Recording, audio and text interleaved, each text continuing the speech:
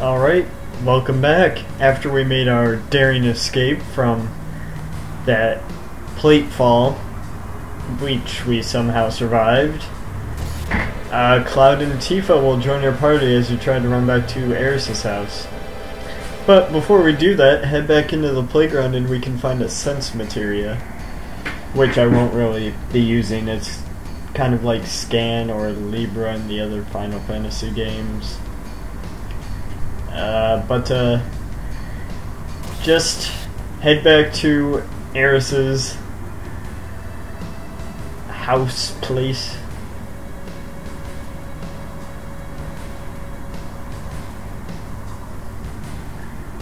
But first you can, if you did this before, head into this kind of doorway on the right, and if you remember this kid, we left his 5 gil. And for leaving his 5 gil, he saved up money and bought a turbo ether for us. Or, well, not for us, but he bought one and gave it to us. I don't know why he was saving up his money just to give it to us. We're probably just going to sell it anyway for more than 5 gil. So after that conversation there, just head upstairs and run into Barret and Marlene, and then run outside.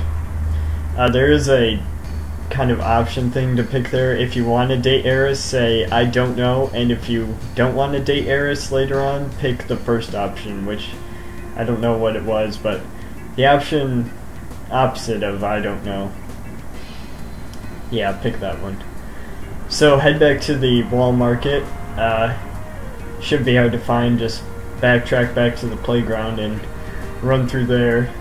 And we need to find 3 batteries before we continue on. So go into the weapon shop here. Don't talk to the shop keeper or owner, the guy that's selling stuff. Instead, talk to the guy on the left and he'll sell you 3 batteries for 300 gil. So buy those and follow these kids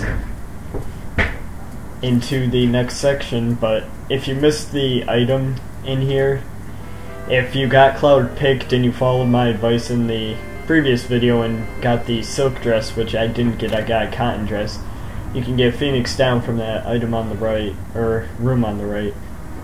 And you can also free this guy who's chained up. I think Tifa maybe chained him up down here. So we're just gonna free him because we're good guys. We're good Samaritans.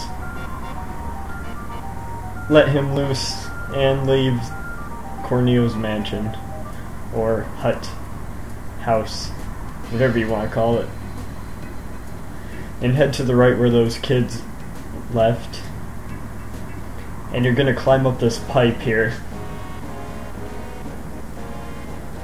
So this is gonna take a while, but everyone should be equipped from the last boss battle section with Reno. And if you click select, I don't know, I believe I mentioned this on the first video, but if you click select you can see red arrows which tells you where exits in certain areas are. So head down here to the right and put this first battery in and you'll see this propeller start to spin. Now this takes a while, so I just cut it out. Stay on that same pipe where we put the battery in and jump off onto this ladder. We could just manually put this up, but that would be too much of a hassle for our heroes. These 2D environments just sometimes they're just so aggravating because you can't find out where to go. Now we have to jump onto this bar, but before we do that we're going to head up one more section and use our final battery, because why not? We paid for 3, so why not use 3? So place the final battery here and get an ether. You could just jump down and get that, but we're just going to climb up and not waste any time. So here's a bar here that we have to jump onto. You're going to press OK to jump onto it, and whenever you hear that noise, press OK right after you hear it, and You should make it.